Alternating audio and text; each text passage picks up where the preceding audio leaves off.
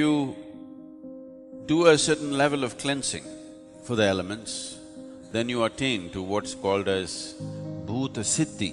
That means you have mastery over the elements.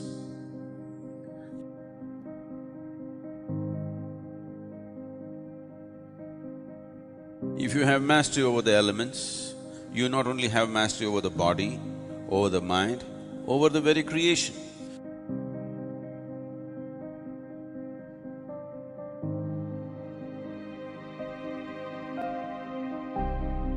What you call as my body is just a manifestation of five elements: earth, water, fire, air and space.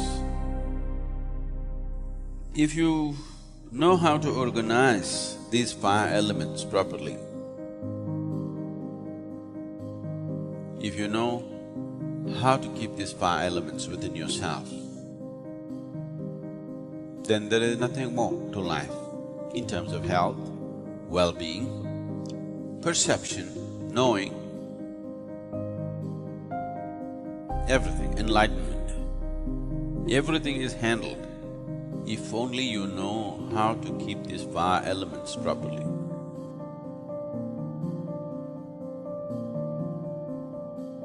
"72% of your body is water.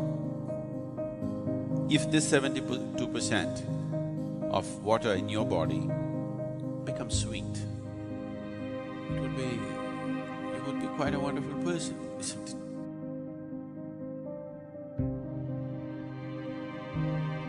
There is substantial evidence today to show that water has a great sense of memory. Everything that happens around a body of water is in some way stored in the water molecules.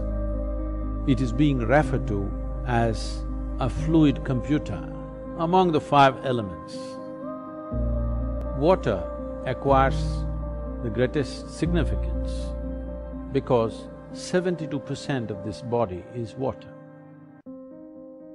If we take sufficient care about the water that we consume, not just in terms of its purity, it being bacteria-free and those kind of things, but the way the water is kept, in what kind of container you keep it, how you keep it, how you touch it, how you approach it. Because there is substantial scientific evidence today to show you that a thought, an emotion, a touch, these things can change the molecular structure of the water and greatly alter the way water behaves within your system. So, one needs to understand, you are not dealing with a commodity, you are dealing with life-making material. Water is life. It is just that right now it's outside of you. So before it enters your system, how you treat it? If you keep the water in a container which is metallic, preferably copper or an alloy of copper, and every day if you wash it with an organic substance and keep the water in a place where it is not touched by other smells and other substances, there is sufficient space around it, and when you approach it, if you can just hold this vessel with your hands with a certain sense of gratitude and reverence, because this is life-making material, and then consume it, you will see it will do wonders within your system. Healthfulness and equanimity will be a natural consequence of this.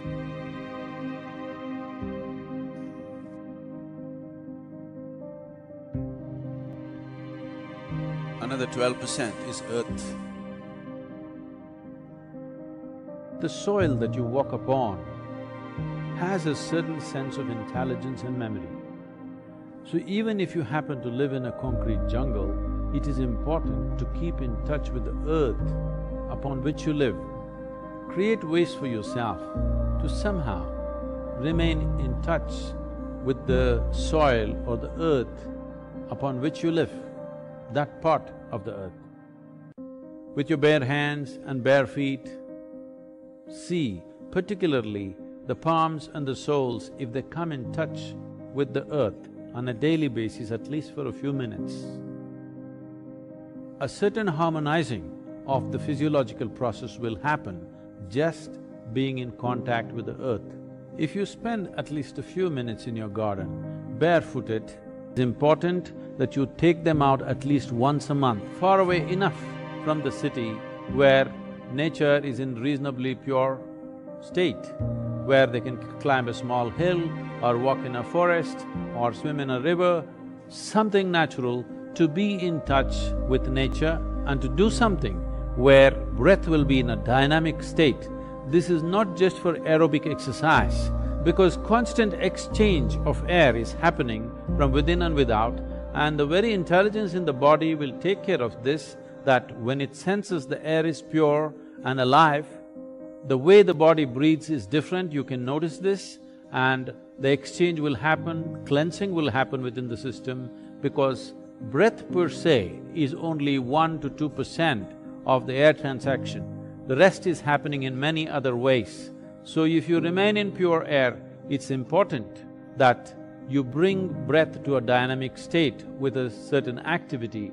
You don't have to do too vigorous an activity, just enough to see that you're breathing deep enough, slightly deeper than normal is happening to you for a period of time, and especially for growing children, this becomes very important, because this will greatly enhance the body's integrity and strength.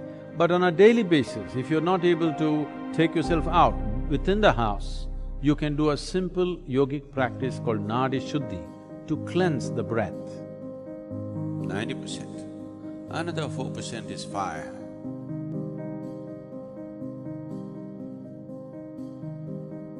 What kind of fire burns within you? Is it the fire of greed, hatred, resentment, anger, lust, love, compassion?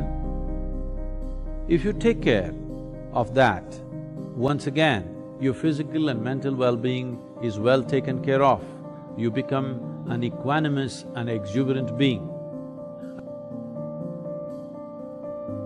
A simple process you can do to cleanse the fire within you is get some sunlight every day. Fortunately, you cannot contaminate the sunlight. Though we have contaminated every other element, sunlight has remained pure. Make best use of that. If you wish to use fire, you can light a fire with an organic substance like straw or firewood without any oil, and stand facing the fire with your hands open and keep your eyes open for 3 minutes, then stand with your back to it, exposing your spine for 3 minutes.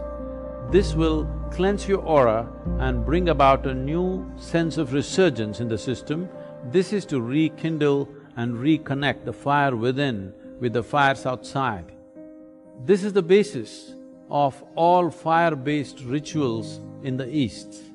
If having a fire is not very practical for you, at least a lamp with vegetable oils or ghee, you light a lamp and be around this lamp, first face the lamp and sit, and then turn around and sit, so that the fire element within you gets rekindled.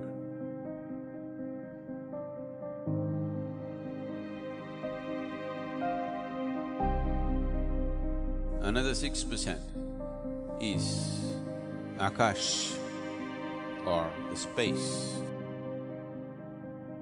Today, once again, phenomenal amount of research has gone into what is Aakash. They're talking about what's called as Akashic intelligence. Your ability to sit here is simply because the Akashic energy, the space, is holding you in place. So the highest intelligence in creation has been recognized as the space. It is doing things which you cannot imagine. It is throwing up creation just like that. So there is a way to treat it within you and outside of you. So knowing this, the fire elements, we produced a system through which you can take charge of the fire elements within you. If these fire elements are in your control, just whole life process is in your control. The very process of birth, living and death is 100% in your control. If you take these 5 elements into your charge.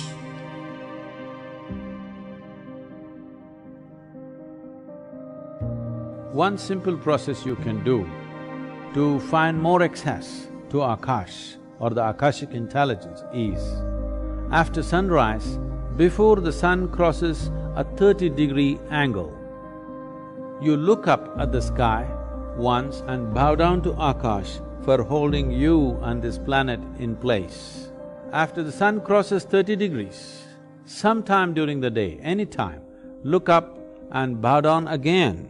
After the sunset, within the 40 minutes after sunset, look up at the sky and once again bow down. You are not bowing to any imaginary gods up there, just to the etheric space around us, which is holding everything that we are in place. If you get the Aakash to cooperate with your life energies, life will happen in magical ways. An intelligence that you have never thought possible will become yours.